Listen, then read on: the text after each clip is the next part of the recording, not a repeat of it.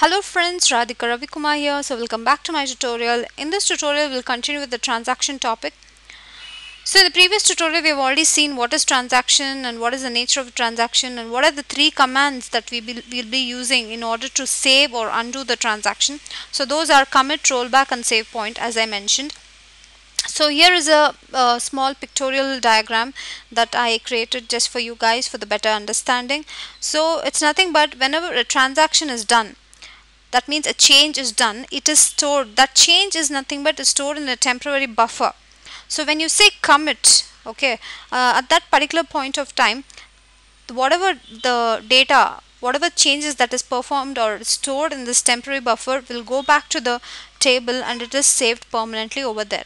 That is what the commit command is used for. But when the transaction happens and the change is stored in the temporary buffer and you give this command called rollback, then obviously rollback is nothing but which will delete whatever transaction, or it will undo the whatever transaction that was done previously. So it will just erase the temporary buffer, whatever data is present in the temporary buffer till there, it will roll back. That means it will undo that transaction. So this is what this pictorial diagram represents. Hope you guys are able to grasp things very easily. But what is this save point? Save point is very simple, just like our rollback and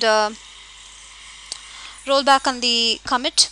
So save point is nothing but is a point in a transaction when you can roll the transaction back to a certain point without rolling back the entire transaction, then it is called as save point. So I'll give you a few examples for this. First, let me tell you what is save point. Save point is nothing but let me just stop using caps here, is a point in a transaction when you can roll the transaction back to a certain point without rolling back the entire transaction. This is what is called as save point.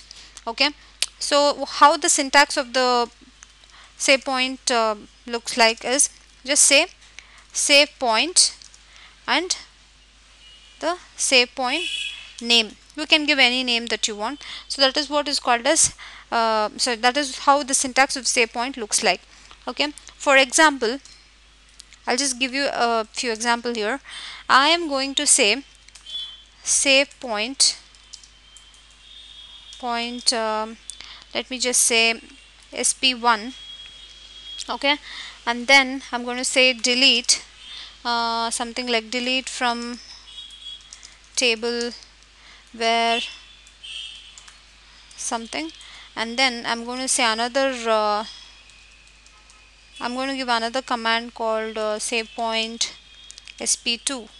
okay, and then I'm going to say delete from table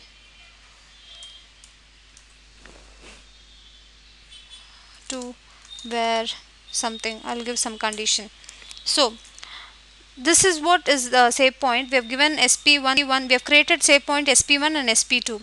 Now I will say rollback sp2. When I give this command rollback sp2, it will just roll back till sp2, whatever deletion that happened right after creating the sp2, that will get rolled back, but this sp1 transaction will remain the same. That means the deletion whatever happened here will remain the same, it will not get rolled back. Only this till here it will get rolled back. That is the reason I said rollback sp2. okay, so hope you guys understood what is save point. So this is how you will be using, but instead of giving just instead of saying sp2, if you simply give rollback, then it will roll back whatever transaction happened till now, it will roll back everything, it will discard everything. That is what is simply when you say rollback. when you give rollback along with the save point name, then it will roll back till the save point whatever was created at that particular point of time. Okay, hope you guys are understanding. So what if you want to remove the save point? To remove the save point, it's very simple. How to remove is it's nothing but just say release save point and give some save point name like sp1 or sp2 or whatever, so the save point will get removed.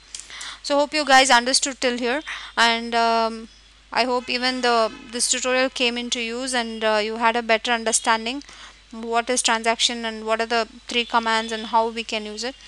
So in the next video I'll discuss about the properties of the transaction that most of us are not aware of. I mean, we know that it is the ACID acid, that's what it is commonly used, but we don't know the exact meaning what it actually is.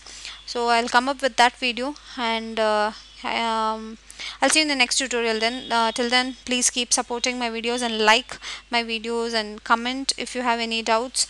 I'll try to get back to you, and thank you very much for watching.